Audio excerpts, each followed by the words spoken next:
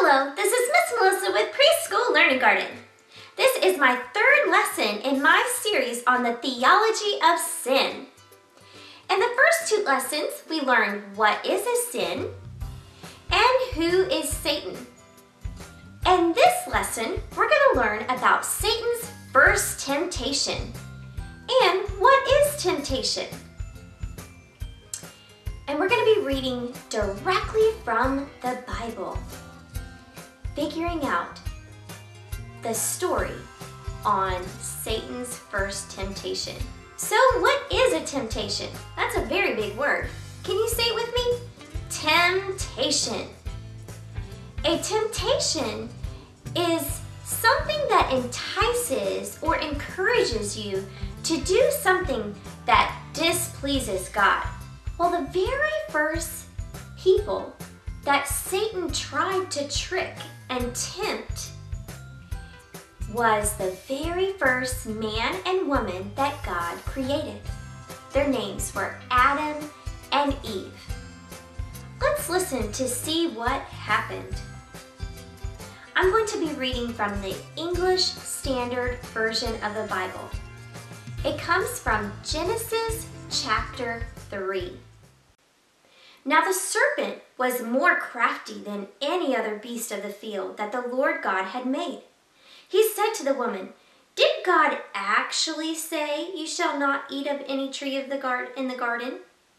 And the woman said to the serpent, "We may eat of the fruit of the trees in the garden, but God said, 'You shall not eat of the fruit of the tree that is in the midst of the garden, neither shall you touch it, lest you die.' But the serpent said to the woman, 'You will not surely die. For God knows that when you eat of it, your eyes will be open, and you will be like God, knowing good and evil.' So when the woman saw that the tree was good for food, and that it was a delight to the eyes, and that the tree was to be desired to make one wise, she took of its fruit and ate. And she also gave some to her husband who was with her, and he ate."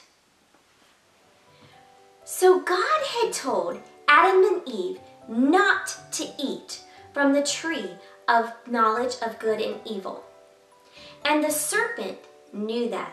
The serpent is Satan. Satan knew what God had told Adam and Eve. And remember, Satan loves it when we disobey God. And he will do whatever he can to try to turn us away from God. The Bible calls him the craftiest of all the beasts.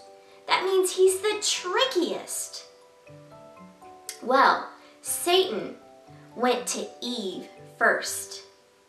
He tricked her, he tempted her, and he lied to her. And the more that Eve thought about Satan's words, the more and more she kept thinking about what he said, the more she started believing the lies. Your eyes will be opened. You can be like God. The more and more she thought about it, the more she wanted to do it and to figure out for herself what was a lie and what was the truth. She didn't turn away, and she didn't ask God for help either, which is what she should have done. The longer she looked at it, the better it looked, and the more she wanted to do it. Has that ever happened to you? The more and more you think about something you know you shouldn't do, the more you want to do it.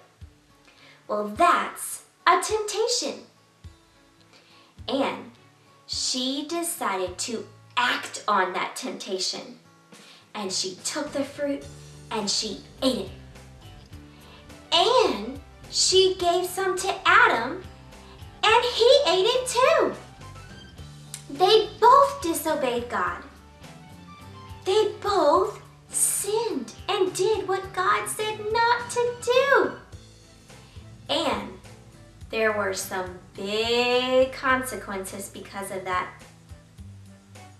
A consequence is something that happens as a result of an action. And something bad happened as a result of them disobeying God. Let's read the next part and see what happens. Verse 7. Then the eyes of both were open, and they knew that they were naked. And they sewed fig leaves together and made themselves loincloths. So it tells us that the first thing that they did was to try to hide and cover up what they had done. Have you ever done that? When you do something you know you shouldn't do, and then you try to hide or cover up what you've done? Well, that's what Adam and Eve did.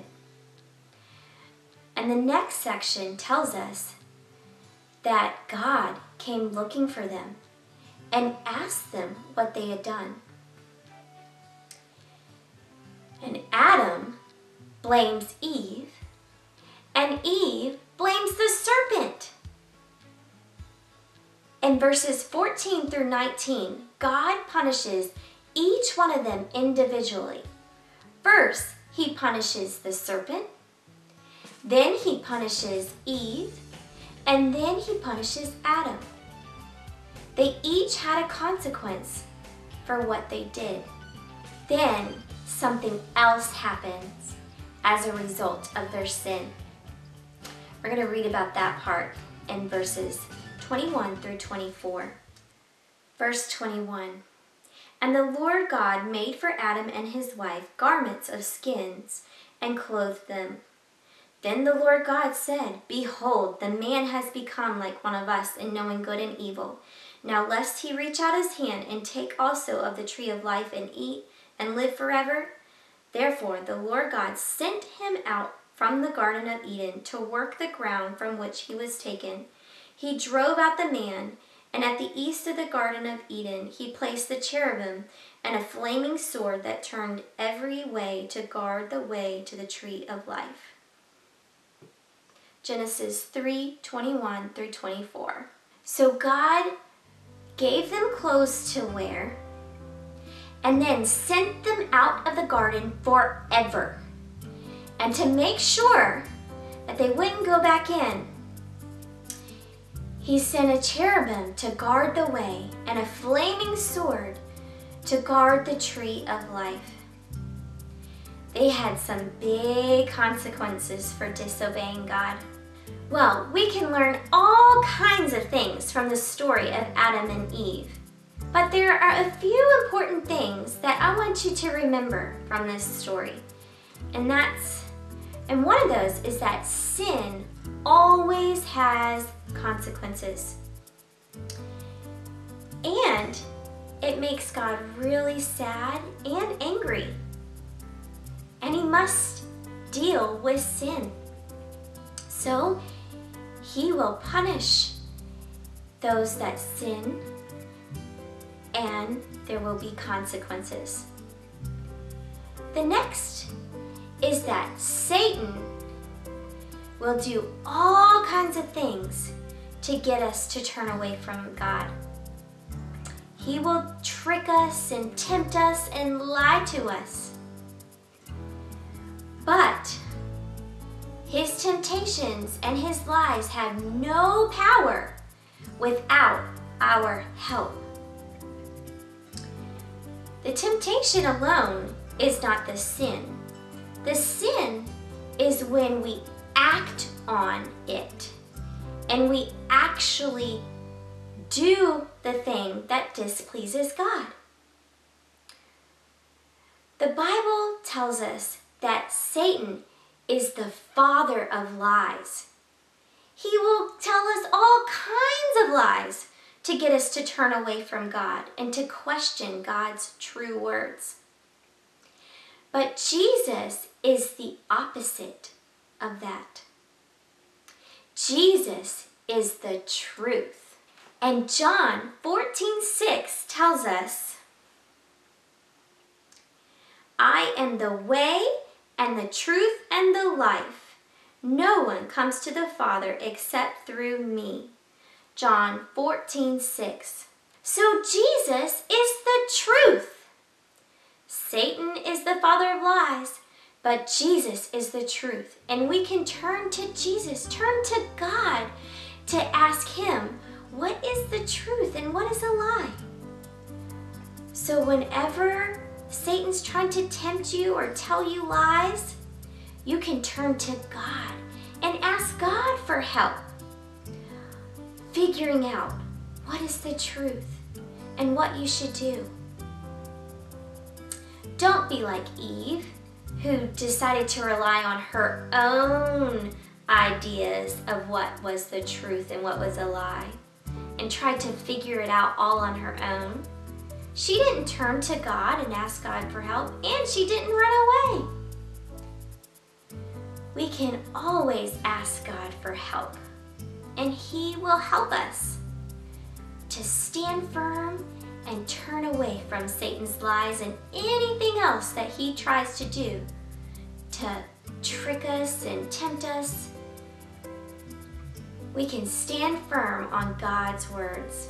So remember, nothing good ever comes from thinking about bad things or temptations all the time. Every day. That's how lies take roots in our hearts and minds.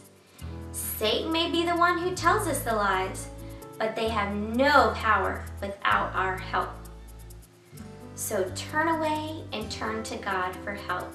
In our next lesson, we're going to be learning more on temptation and learning some more specific ways that we can deal with temptation and help fight against Satan's temptations and his lies.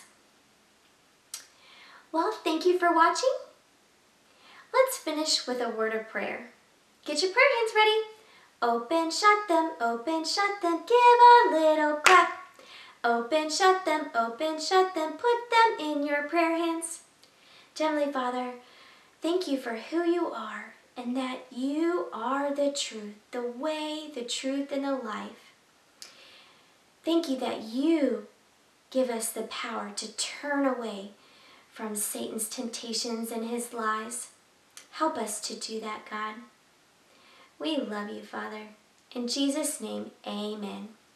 Thank you for watching, and I hope you have a blessed day, and let your light shine for Jesus.